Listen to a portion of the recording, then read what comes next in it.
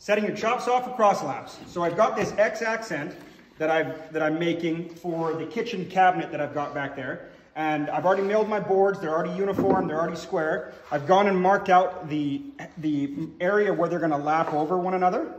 And I've marked out the halfway mark on these boards. So what I need to do now is set my saw so that it only goes down halfway, and then I can go and cut out all that material.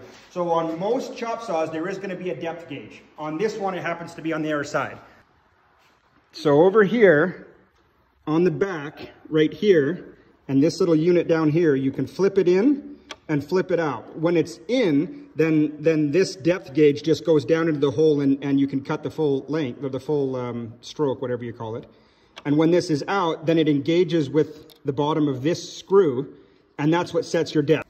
You'll see that that screw is gonna come down and hit on top of that plate. And that's what's gonna stop it from going down. And you can make fine micro adjustments to get it just how you want it. So now I'm going to turn my saw to the side so it's a bit easier. I'm going to set the board on here, and then I'm going to bring my saw blade down and then try and find, it was almost set just right now. I'm going to set it and then make it just so that at the very bottom of the stroke, just got to go up a tiny bit, I'm just going to take out that line, maybe up a tiny bit. So now every time I come down and cut across that, it's going to be at the right height.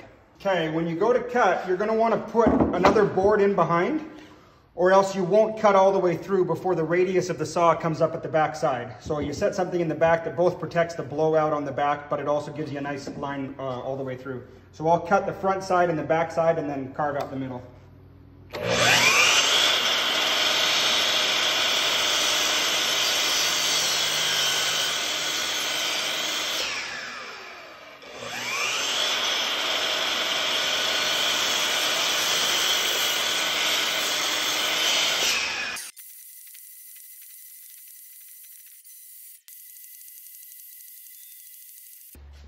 Okay, then if you've done things right, you'll have two pieces with these half laps all done. And if you've colored inside the lines and you've laid stuff out right, then they should fit together nice and tight.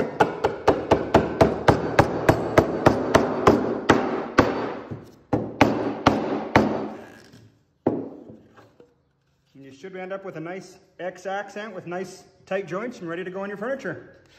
And this one is going right in here.